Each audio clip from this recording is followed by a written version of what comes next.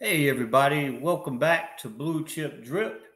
Just sharing my journey and trying to give back to the king of DeFi, the Drip Network.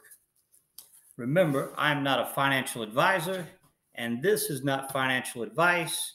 You need to do your own research to make the best decision suited for your situation. Many moons ago, I had a friend who wanted to stop drinking alcohol, and he asked me to he wanted to go to Alcoholics Anonymous, AA, and he was a little nervous, asked me to go with him. So I went with him, and after a few meetings, he became comfortable, and I quit going there with him. And he ended up doing real well, and you know, met a nice young lady, got married, and he's prospered since. But he became a real valuable part of that group, and he has blessed others. Anyway, what I noticed, like I said, I quit going to those meetings. Didn't need to go. Didn't feel I was an alcoholic by any means. But what I noticed about that group was, or that program, it pretty much taught a positive way of living. And I remember they always started every meeting with a prayer. And I think it went like, hope I don't mess this up, hope I don't offend anybody. But the prayer it was called the Serenity Prayer, and it was, God, grant me the serenity to accept the things that I cannot change, the the strength to change the things I can, and the wisdom to know the difference. And man, I haven't recited that. That's been 30, 40 years ago. I haven't really thought about that prayer or recited it since, until about a month and a half ago, 2 months ago, a month and a half ago, something like that. I can't, uh, I was having a tough day at work. I was stressed out, and I checked the drip price, and the price had dropped below $1. And man, it just rolled off my lips. God, give me the strength to accept the things I can't change the things I can, and wisdom to know the difference. I just found it funny that I remember that prayer after like 40 years. But anyway, you know, we can't control the macro market. I believe that's what you call it, the macro market. And we can't control the price of B&B necessarily. But, so why freak out over those things? Why get upset? Um, I guess technically you can go buy $100,000 worth of B&B, and that would up the price a little bit, but keeping it on a kind of a realistic level. But we can be more positive instead of negative or fudding. Um, we have, being more positive instead of negative, that might prevent people from selling or panicking, because can we control those things? Uh, is what I'm trying to say. I meant to say, after I said, can we control B and B, is what I meant to say, can we control people or that are panicking and selling? And I'm saying, if you're more positive instead of being negative or fudding, maybe we can control some of that. We have community leaders who are elite in their fields and develop projects that I think we have close to half a dozen, maybe more. I can't remember all of them, and I recited them in my, I named some of them in my last video. But we have these guys. They have developed projects that are burning drip and sending it to the tax vault, and they have projects that send B&B to the reservoir. And I believe this, along with some of the excitement from the drip drop draw, that is probably, I believe that's mostly the cause of the positive price action that we're having now. We can be active in our communities, our friends, family, those who are in drip, instead of being negative. Today I was driving to work, and it's about a 45-minute commute, and I tuned into Bartertown's AMA. I believe it was named the Drip Drop Draw Alpha Leak. And if you're in drip or looking at drip, I recommend that you check this video out.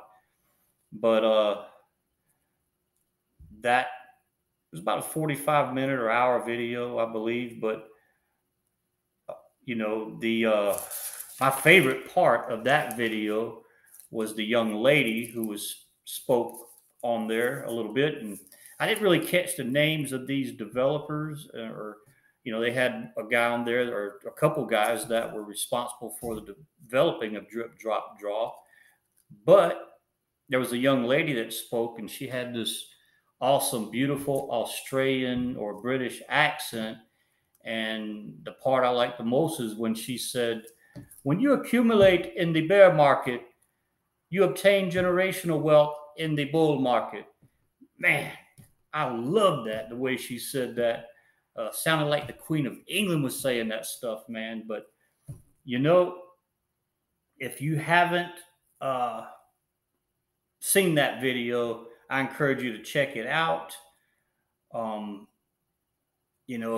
If you don't have time to listen to the whole thing, Drip Coach, he put out a great follow-up and summary today. I listened to both. I listened to Bartertown first, then I listened to Drip Coach, because I'm a rock, man. I got to hear things 2 or 3 times.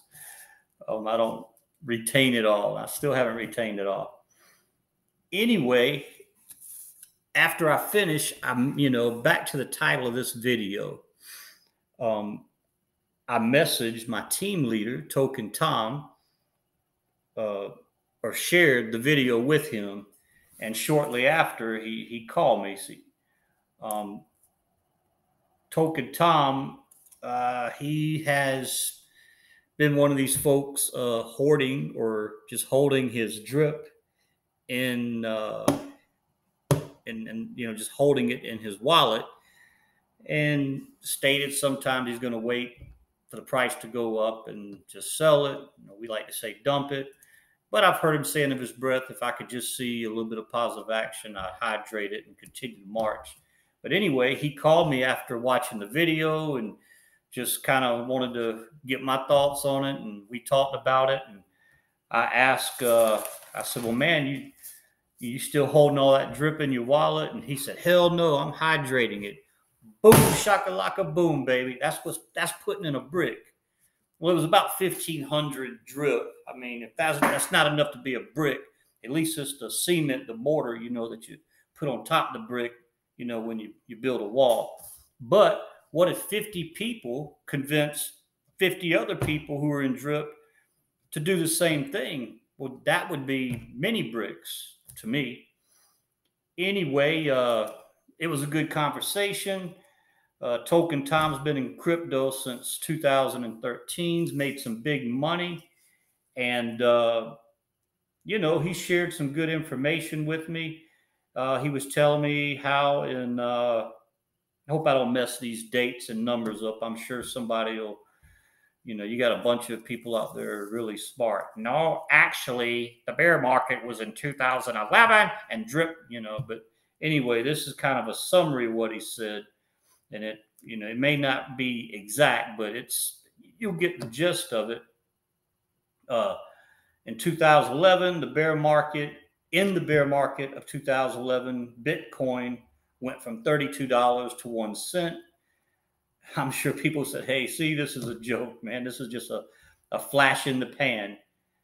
But how many thousands of people do you think obtain a generational wealth from that bear market? We know there were thousands of thousands. 2018, Bitcoin up to 20,000, drops to 3,200 in 2019. 2020, 63,000. Now I think it's around like 26,000 or something like that. But during these bear markets, we know that there are people who accumulated in those bear markets and are now have obtained generational wealth. And I believe we have an equal opportunity, if not better, in drip. Um, following this, let's see. Oh, I had several people hit me up wanting help getting started in drip. And for me, I'm kind of a newbie myself. I don't feel proficient enough to put out a video. However, there are some awesome, credible YouTubers that have put out professional videos, step by step on how to do this. Look, you're going to have an exchange. I like crypto.com. And look, a lot of this is going to change with the on and off ramp. So, but for right now, if you're wanting to get in while the price is low, you're going to need an exchange to buy Binance. And I use crypto.com mostly because there's no waiting. If I buy BNB, I can go ahead and send it to my MetaMask and swap it right then. I think Coinbase and some of the other ones, Qcoin, they have like a 5-day waiting period or something. And most importantly, when you sell it and you want to send it back to your bank account, there's no waiting either. So for right now, I mean, from my opinion, and like there's a lot of people out there smarter than myself, I use crypto.com. You're going to need a MetaMask wallet to connect to your exchange so you can send your BNB to the MetaMask. Then you're going to go to drip.community/fountain.com. I believe that's the address. Connect your wallet and then swap it for drip. Then, of course, put it in your faucet. But I appreciate you asking me to help you and possibly get on my team. If I bring on a team member, it's going to be a person-to-person, old school way for right now until I feel proficient enough to put out a video. Anyway, I'm going to attempt to show my wallets here. You're looking right now. This is my Max wallet. I've already airdropped what was in there. I had like 500 and something in there today. Then after the whale tax, I ended up doing like 460 to my other wallet. Let me see if I can bring it up. The problem I'm having, and I think I know how to fix it, but is, I can do all this stuff if I don't have my video editor launched. But when I try to airdrop or hydrate and all that stuff, it takes forever. Now, if I have my video editor closed, I can do everything pretty fast. But anyway, I would like to attempt to switch over to my third wallet just so you guys can see that I've been doing what I said I've been doing. There it is. Boom, there's my third wallet. That baby's looking good, boy. 4542. Let me tell you before I go, listening to that AMA today, listening to these guys that develop the drip, drop, draw. I mean, they got like 4 or 5 wallets already, and wallets that have already expired, but they said something. They said, you got to keep doing that so you always stay on the curve. You just don't want to max out one wallet, start cashing out just to get behind again. And see, that's cool because I never heard that from anybody telling me that. I just figured it out. So if a dumb guy like me, a former jarhead, can look at that and say, hey, it would make sense to do this, that it says, you don't have to be the most brilliant person. I mean, it's like the young lady said today in the AMA. She said, we're all not developers and graphic designers, but we can all contribute in our own way, and we all have the same opportunity. Where can you go in this world today and find a group of intelligent people, these master developers and master financial analyzers, and have them so focused on creating a program that provides generational wealth?